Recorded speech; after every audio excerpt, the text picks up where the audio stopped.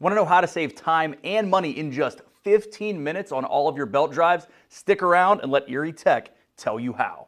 V-belt drives are everywhere. They're in every building in every industry across the nation. So why wouldn't we want to take the time to make sure that these drives are working the way that the original equipment manufacturer intended to? And the most important thing we need to worry about is correct tensioning from the drive to the driven pulley. So why are we worried about proper belt tensioning? First and foremost, a properly tensioned belt is going to have better torque transmission, which is going to lead to longer life for both your sheaves and your belts.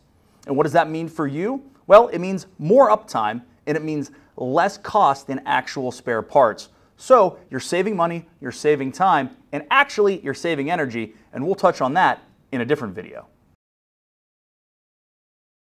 First method we are going to discuss for finding proper belt tension is the force deflection method. And to do that, we need to use a belt tensiometer.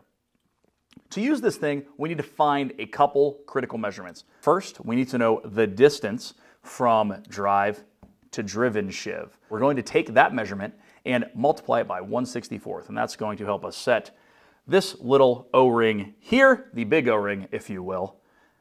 And for this, we're at 12 inches, which translates to 3/16 of an inch, which we already have this guy set for. Next, we're going to set the small O-ring here to 0. Now what we're going to measure is the force that is applied when we push down on this belt to make it level with that.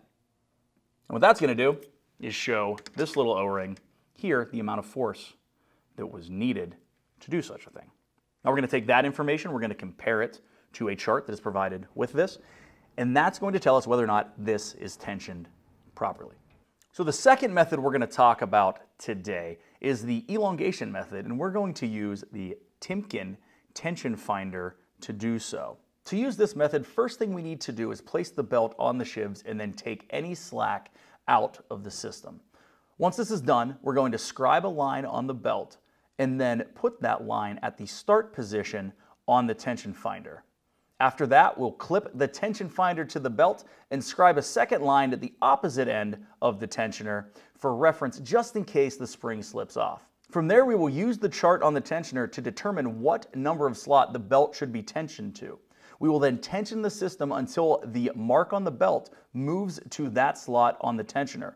At this point, we're done. We're going to take the tensioner off and tighten the bolts so the system is in place and ready to rock and roll. So those are two methods that you can use to make sure that your belt drive is properly tensioned and to make sure you are maximizing your uptime and the life of both the belts and sheaves in this system.